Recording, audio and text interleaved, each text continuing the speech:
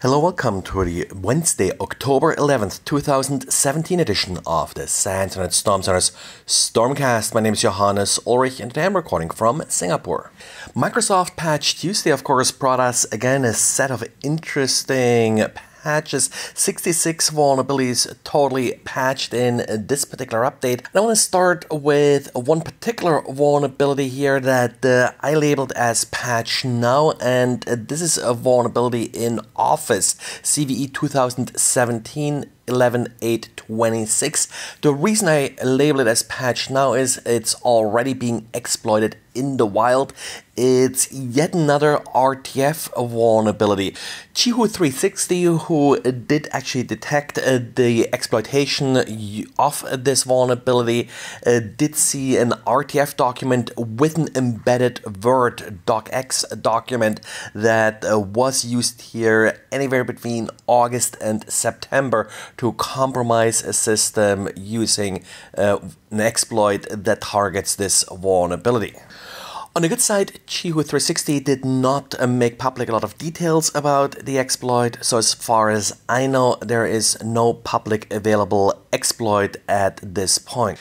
There are two additional vulnerabilities where some details were already available public. One was a cross-site scripting vulnerability in SharePoint, and the second one, a denial of service vulnerability in the Windows subsystem for Linux. Both of these have not yet been actually exploited. These SharePoint cross-site scripting vulnerabilities, they're always somewhat interesting because they definitely can be used in some targeted attacks in order to, for example, extract credentials and the like from users of SharePoint. And we got a couple of SMB vulnerabilities here, but the one I think is interesting and has some potential here, and that's CVE 2017 11.78. This particular vulnerability is an elevation of privilege vulnerabilities, and according to the notes about this vulnerability, it does allow an anonymous user to access a named pipe remotely if the same anonymous user has local access to it.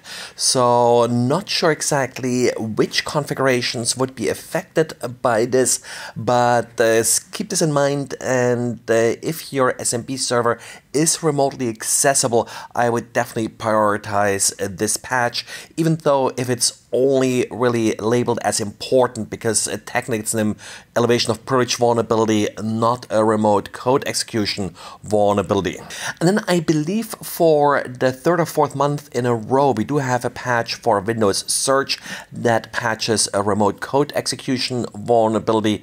Not sure how different this is from prior vulnerabilities. It does have a new CVE number, but in the past sometimes we really just had a patch being applied, but then certain conditions not quite covered by the patch that were then fixed the next month.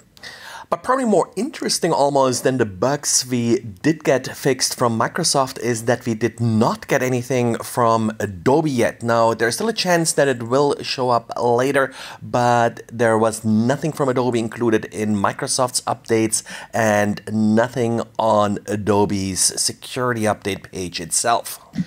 But well, enough from Microsoft. We have an interesting proof of concept phishing issue in iOS. Felix Krause, he published a blog post showing how it's very trivial, and I think it shouldn't really be a big surprise for an application on iOS to emulate the iCloud login box. So essentially what's happening here is that the application pops up a dialog asking you to sign into iTunes, and that way captures your password. This is a fairly tricky thing to prevent, and now Apple does test applications before it adds them, but it probably wouldn't be too hard for a developer to make this event sufficiently rare where it does slip past in this test being done before the application is approved. Now, in order to properly emulate this dialog, the developer would have to know the email address of the victim because it is included in the dialog itself. Possible that a victim wouldn't even care in this case, and that's actually my real question here. How close do you actually have to make this dialogue for a user to fall for it? And thinking about myself, why I would fall for such a dialogue, the one thing that often happens is that after you upgrade iOS, you're being asked for some of your passwords again, and if an application like this would be timed to display this dialog box after iOS was updated, then probably a user would be more willing to enter their password. Defense, well, don't enter your password into random dialog boxes like this. If you do believe that iOS legitimately no longer remembers your iCloud password, then go to the Settings app and enter your password there. Well, and that's it for today. So thanks for listening, and talk to you again tomorrow. Bye.